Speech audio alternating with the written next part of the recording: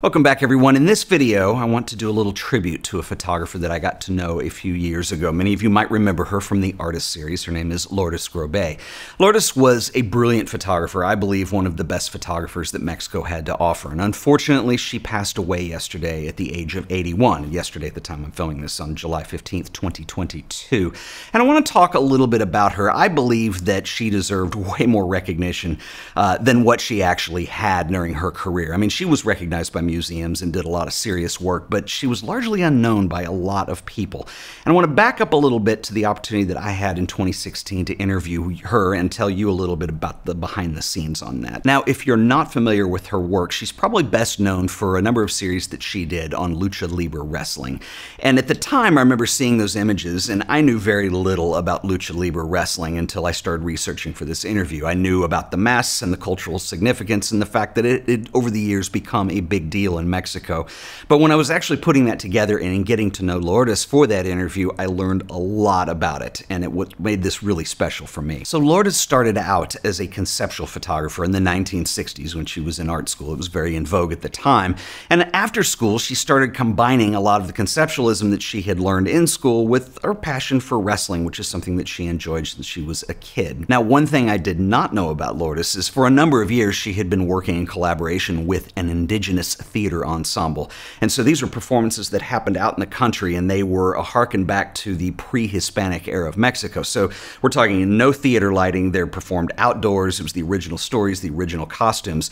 And what's really interesting is this connection that she made, and she made it in the video, and I'll link that below. If you haven't seen it, you should go check it out. But the whole connection between the idea of theater and how that incorporated into Lucha Libre work, and the whole idea of the mask and the warrior and the cultural significance and the way it interacts with the audience. And it really opened my eyes to this whole cultural aspect that I was very much unfamiliar with. So she had a very interesting line that she walked between the art world and what essentially would be sports photography with Lucha Libre wrestling. She was also of a time before it was overly commercialized in Mexico, where she got to know some of the most famous wrestlers in that entire medium. We're talking about people like El Santo, she was very good friends with, as well as Blue Damon. But the body of work that I was most interested in, that I really wanted to ask her about when I got there, was this series of images that she did with wrestlers dressed up in the mask but working their day jobs. And there's another series that she did with their families. And I want to play you a little excerpt of that because I think it's just brilliant, and you're going to see kind of how her mind worked with all this and how it came to be. So this is an excerpt from that Artist series video. It's a relationship, a straight relationship between the action and the public. So I took a lot of photographs about the public, and then I decided that because the ones that fight every week, they're allowed to have a good, earn good money. But the ones that not, they have to have another jobs to solve that problem.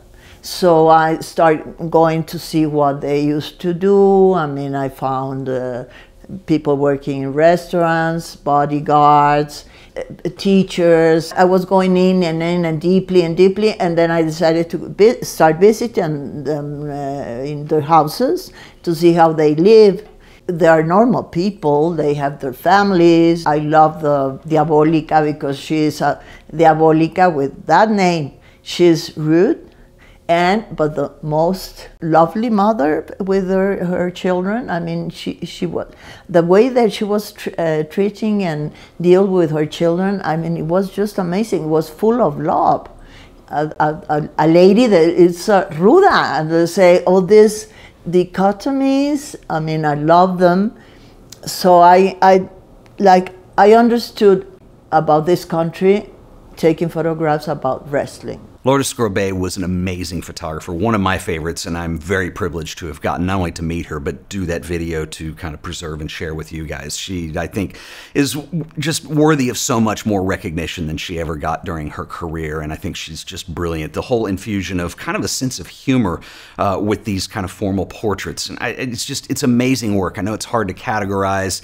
Anyway, I just think she's brilliant. And I want to share kind of a quirky behind-the-scenes story with you guys. So when I went to Mexico to film those 3 interviews, she was a little bit difficult to schedule. She was working on this big project on the Bering Strait. It was a video project. And so she was flying between Mexico City and Alaska, and we were able to find a time, fortunately, that worked out. And so when I went over there, you know, you're doing this interview, went over to her apartment, we filmed the whole thing in front of that great painting of Blue Damon behind her. And I was thinking earlier about, like, you know, you're trying to put together an interview, but I need B-roll to go with it. And so I'm trying to think what would work really well for this. And so it kind of occurred to me, what if I offered to take her down to the arena and we could go watch the wrestling matches? We'll take cameras and I could get some B-roll of her. Plus, I think it would be a lot of fun. So I asked her and she said, absolutely. She said, I'm dying to share that with you. Let's go to the wrestling matches. It'll be a blast. And I said, okay. And then what happened was we filmed that video, I guess late morning, early afternoon.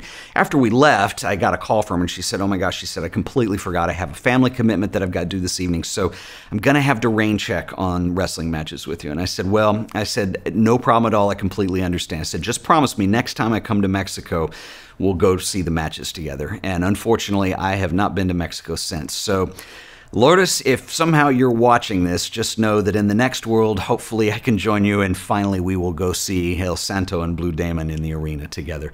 Anyway, she was an incredible woman, a brilliant photographer, and I wanted to share that with you guys in this video. So go check out her interview if you haven't already. I will link it up here, and I will catch you guys in the next video. So until then, later.